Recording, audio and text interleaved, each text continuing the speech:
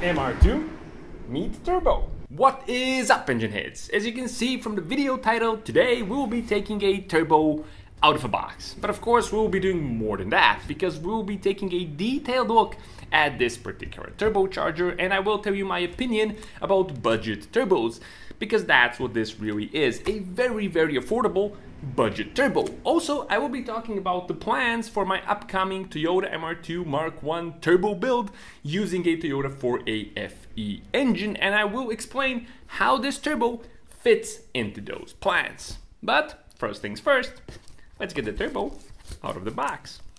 So here we have our turbo.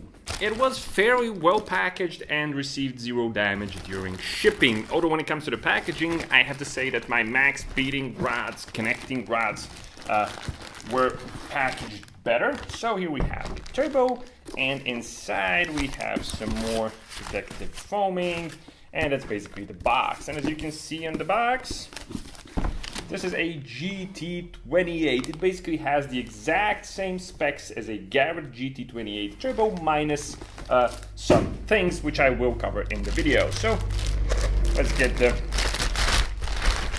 nylon out of the way. There's some paper protecting this cast iron side, the hot side, and we also have some gaskets. What's nice is that we do have some protection for the turbo internals too. Okay, that's everything out of the way. So here we have our turbo, and I'll be honest with you, first impressions are really good. The castings look really nice. There's nothing wrong with either the hot or the cold side. There's no weird, concerning, disgusting casting flash anywhere that I can see it. The machining looks pretty nice as well, very tidy, very decent. There's no rough, sharp edges anywhere. The threads for the bolts look very clean too. Nothing weird in there either. There's also signs of quality control as well. There's paint markings on both the turbine wheel and the compressor wheel too. Paint markings on all the bolts, on the housings too. So yeah, definitely very nice. This is actually a $120 turbo, and for $120, this is beyond impressive.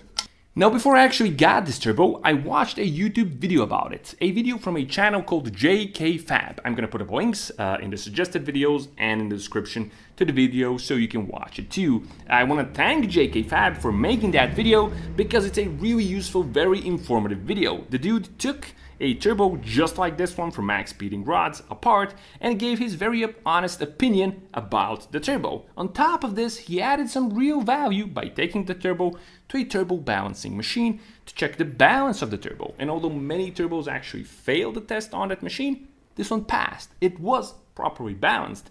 And for me, this was very reassuring that MaXpeedingRods did things right with this turbo for $120, which is really nice and really impressive. If your turbo isn't balanced properly, it definitely isn't going to last a very long time. You can tell it's been balanced by looking at the compressor and the turbine wheel. As you can see, material has been removed from both to get them perfectly balanced. This is the same thing as you can see on your crankshaft. There are dimples in your crankshaft where material is removed during the balancing process to get your crankshaft dynamically balanced. A very similar thing is done to your turbocharger to ensure perfect balance. Now, a lot of people will tell you that you shouldn't buy budget turbos, that they possibly can't be any good for this amount of money, that you're wasting your time, and that you should fork out the money for an actual famous brand name, high quality turbocharger like Garret, for example. Now, Garret is a good example because this thing is meant to replicate a Garret. The Garret GT2871r, in fact, and this thing does match that Garret turbo in many of its specs. Just like the Garret, this thing is oil-cooled and water-cooled. It also has the same AR, and it has the same specs for the compressor wheel and the turbine wheel, but unlike the Garret, this is a journal bearing. The Garret is a ball bearing, and there's a few other small things, but the Garret is better. Of course, it's going to be better. It's 10 times more expensive. This is $120, and the Garret is $1,000 to $1,500 depending on where you look and where you live on planet Earth. So you can actually buy 10 of these for the price of a single Garret GT2871r. But the real question is, the important question is, if the Garret is 10 times more expensive, is it 10 times better? Well, I'll be honest with you, there's no way a turbo with the same specs, doesn't matter how well it's made, what kind of materials it uses, it cannot be 10 times better. It cannot make 10 times more boost, it cannot live 10 times longer, it cannot do anything 10 times more than this turbo. So in theory, if this turbo was, let's say, twice as bad as the Garret, it's still a steal because it only costs 1/10 of what the Garret costs. So it's a great thing, right? I also don't think it's even twice as bad. I think this thing is, let's say, 20 to 30, 35% worse than the Garret. I'm estimating things here, so there really is no way to measure percentage of turbo worseness, but you get what I'm trying to say. So we car enthusiasts should be grateful for this thing because it gives you the opportunity to get a turbocharger for the price of a slightly fancy dinner for two, and between dinner and turbo, I'm gonna choose turbo. Now, that's all nice and good, but here's my actual opinion. And here's where I think that these things actually come in place, and this is what I think they're great for. They're great for making references. Let me elaborate on that. This isn't going to be the final turbo for my engine, and I'll explain why. Choosing a turbocharger for your engine is a very difficult task. Choosing the right turbo, the right specs for your particular engine is hard because you have to take many different things into account. And although you can do a lot of calculations and estimations, and there's a lot of tools to do that, getting it right is sort of easy in theory. But getting it right in practice is a lot harder because a turbo that can seem great for an engine on paper, in practice might not feel good to you. You might not be satisfied with it in real world conditions. And we all want power and nobody wants turbo lag, and we're always compromising between these two because a big turbo with big turbo potential, with big power potential, is always gonna have more lag. So you always gotta choose between the two, and getting the balance right is hard. And this is where these things come into place.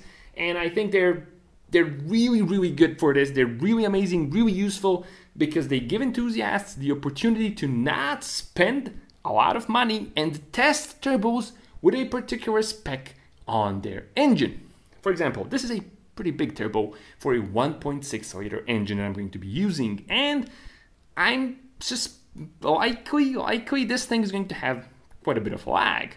It might be spooling at around 4,500 RPM, maybe 4,000, maybe even 5,000. We'll see. It depends on the tune, the exhaust manifold, a million things. But you really won't have any sure way to tell how a particular turbo size and spec sheet performs on your engine until you actually install it, tune the engine, and take it for a drive. And this thing lets you do that for the price of a slightly fancy dinner for two.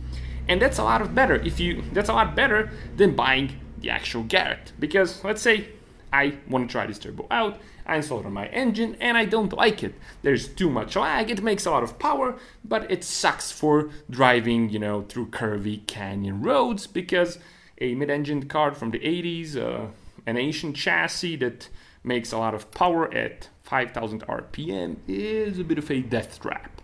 So I don't like it. I spent $120 for that experiment, and now I know that, for example, this is a turbo that's too big for my engine. As opposed to me buying the Garret for $1,000 something, not liking it, and then having to sell it for half the price because I installed it on my engine and now it's a used turbo. Do you see what I'm trying to say? $120, selling a Garret for half the price. I lost $500, $600, $700. As I said, we car enthusiasts should be grateful for these things because they're amazing for getting the reference point for your engine. You know, once you test it, whether you should go bigger or whether you should go smaller. So this is my plan. I'm gonna start out with a turbo that's on the big side, and if I like it, I'm gonna keep it, have fun with it, and if I don't like it, I'm gonna replace it with a smaller turbo. We're gonna see what this thing can achieve, whether it can get me to the desired 300 horsepower with my 1.6 liter 4AFE engine. I'm not sure. We're gonna see. If I do like this particular turbocharger, once I have fun with it, once I thoroughly test it and abuse it, so I have data on how good these budget turbos actually are, we're gonna give them a lot of boost. We're gonna see how they perform, how they handle boost. Once I do that, if I do like this turbo size, I'm gonna replace this thing with an actual Garret. Once I'm ready for a bit more boost, a bit more power, a bit faster spool, the Garret's gonna come in, and if I do that, it's gonna be really fun to see how an actual Garret compares to this thing. I honestly think this is a fairly nice turbo. I think at a low boost, around 12 to 13 PSI, this thing can live all day long. It's even going to be durable. It's going to do a lot of miles. I do not think this thing has any significant issues. It's actually a decent turbo. There's nothing wrong. There's no weird play in the shaft. Honestly, for this kind of money, as I already said a million times, it is a really impressive piece of kit. It gives enthusiasts the opportunity to have fun with boost, to have a learning experience with boost, to boost some random engine, tinker around, be a DIY car guy without risking too much money on your turbo. And then if you want to take things to the edge, you know, get the turbo whatever is your MaXpeedingRods turbo is based on. Or if you don't like it, then you know it's too big or too small. Now, there also are some things that I don't like about this turbo. When it comes to the gasket pack, honestly, none of the gaskets look very reassuring to me. The rubber ones are kind of weird, sort of cardboardy. Maybe they're okay, who knows. This one doesn't seem to fit right on the holes, doesn't seem to be centered properly. This one is kind of thin, but it's likely okay. But to be honest, I likely won't be using these gaskets. There's no reason to get in the engine and fit them and then have to remove them if something leaks. So I'll get some maybe a bit higher end gaskets. But honestly, this is a minor thing. I guess they do gotta save money somewhere. It's a $120 turbo, so getting a few gaskets for a few bucks is okay.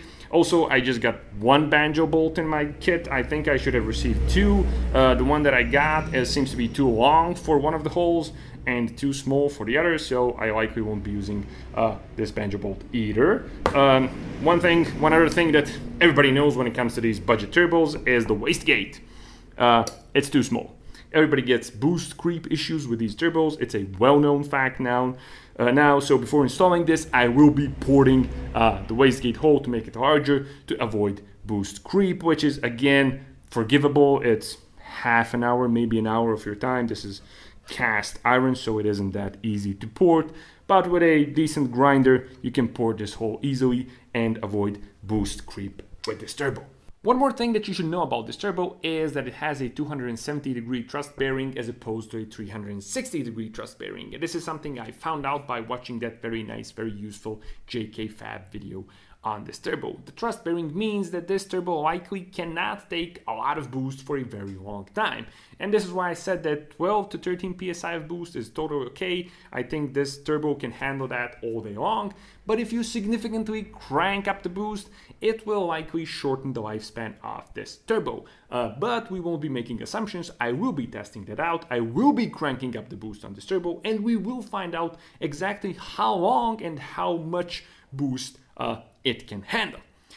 So yeah, those are the basics when it comes to this turbo and how it fits into Project Underdog and my plans for the build. Honestly, I think this is a really nice thing. I'm grateful that it exists and that it gives me the opportunity to be able to test out a particular turbo spec before making a large turbo investment. I'm really looking forward to installing it, to having fun with it. I'm actually I'm more enthusiastic about this thing because just like Project Underdog, this too is an underdog, and I really want to see how it behaves and what it can do for this incredible price. So yeah, that's it when it comes to today's video. If you do like this turbo, if you want to get it, if you want to buy it, have some fun boosting something, in the description, in the pinned comment, you can find the links to this turbo and the MaXpeedingRods website, and also you can find a discount code so you can get this thing even cheaper, which I think is a bit rude. Please don't use the discount code at all. This is cheap enough already. Nah, I'm joking. Use the code definitely. So yeah, I guess that's pretty much it. If you have any questions, comments, concerns, ideas, whatever, the comment section is right down there below. And as you know, I read all the comments. I respond to the vast majority of the comments that I get. So yeah, that's pretty much it for today's video. As always, thanks a lot for watching. Whoa! Yeah, that's what I get for making a makeshift table. Thanks a lot for watching, and I'll be seeing you soon with more fun and useful stuff on the D4A channel.